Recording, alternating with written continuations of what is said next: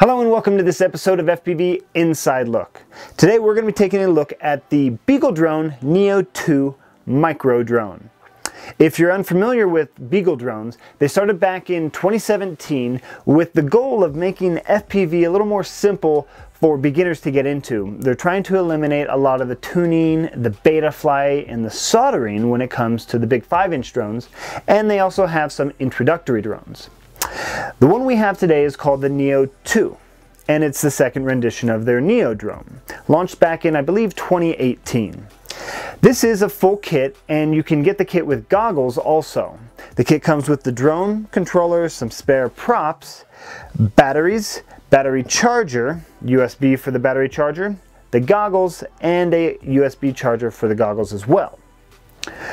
Let's break down what the kit has and all the specs, then we'll do some flying and see how it performs. The Beagle Drone Neo 2 kit comes with 6 batteries, and these batteries are custom made for the Neo 2.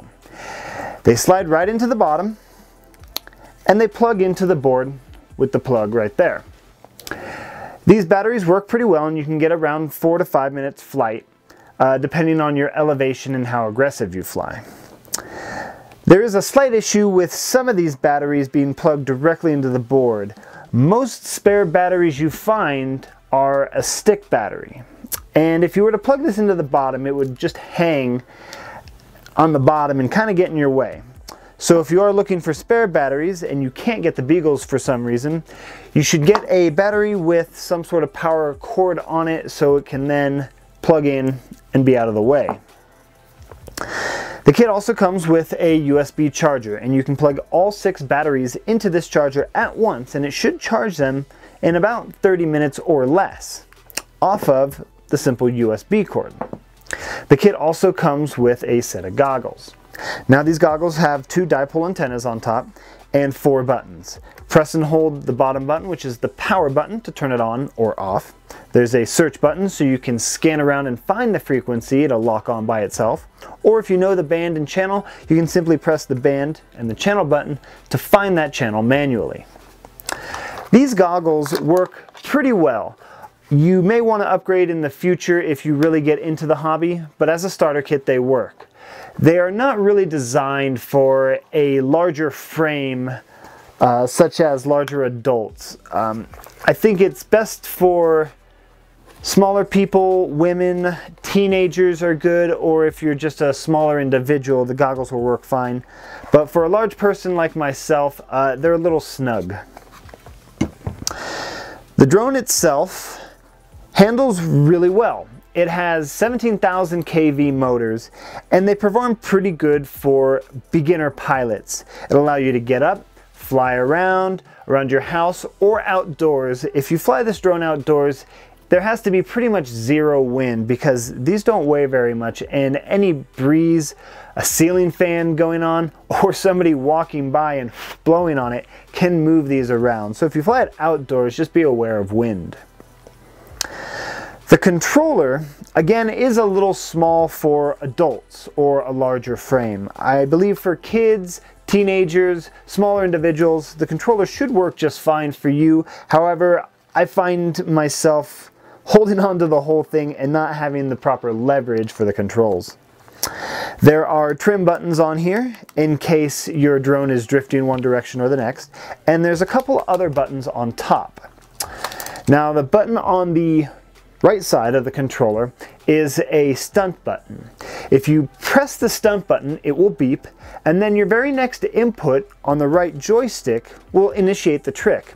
If you roll right, it will do a barrel roll to the right. If you pitch forward, it will do a front flip. And the other button on the left side is a boost mode. When you press and hold the boost mode button as you're flying, it will allow the drone to have a more aggressive pitch, which will create more forward thrust, and it gives a little extra power to the motors as well.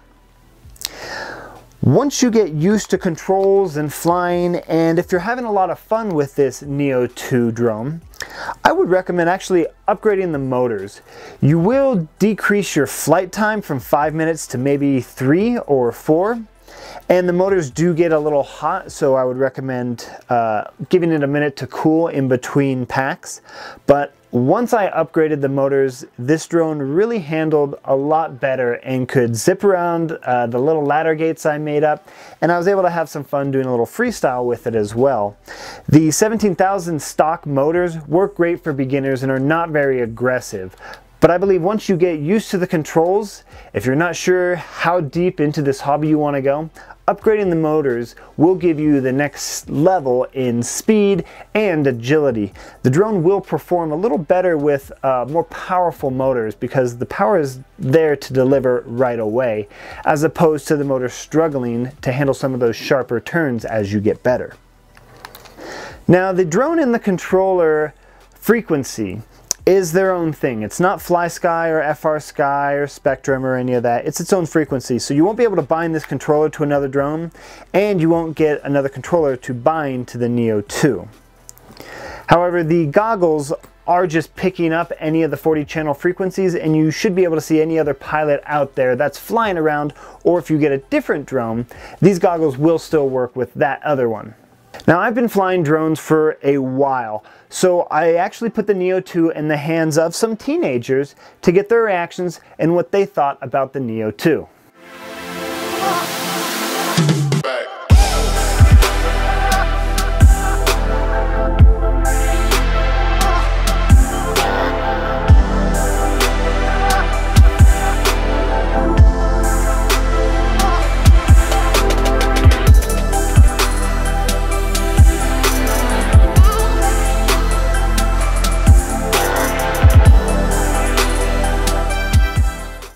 The Neo 2, it's fun to fly, it has a lot of power, the camera quality is good, the goggles, they're nice, they're not like good like a big Steelers, but they're still nice goggles. The headgear's great, it's nice. The controller's a little bit small, and the motors, once you start falling down, there's no way to kind of bring it back up, so. Now, the Neo 2 is also pretty durable. It has a great canopy over the camera, which keeps it really protected. It has a nice antenna that's very soft, so if you crash, it just bends over. And the frame seems durable and able to take some impacts. Obviously, I was crashing it around a little bit, and nothing broke, not even any of the struts holding on to the ducts. Any 6mm motors should drop in there. However, if you go above 19,000 kV motors, like to 21 or I think 25 is some of the plumb motors, I believe you're going to be drawing a lot of current. Your batteries are only going to last 2 minutes, and they're going to get really hot. So I wouldn't go above the 19,000 kV motors. If you're thinking you want more power, it may be time to upgrade. But the Neo 2 is a great starter kit. It comes in around $129 for the drone, batteries, and controller, and $40 more will get you the goggles with it. That makes it one of the least expensive starter kits on the market right now. If you're looking to pick one up, I'm giving one away, and all you have to do is subscribe to Your Average Hobbyist and leave a comment down below. I'll be doing the drawing the second week in December. Hopefully I can get it under your Christmas tree for the holidays. Until next time, thanks for watching, and keep ripping packs.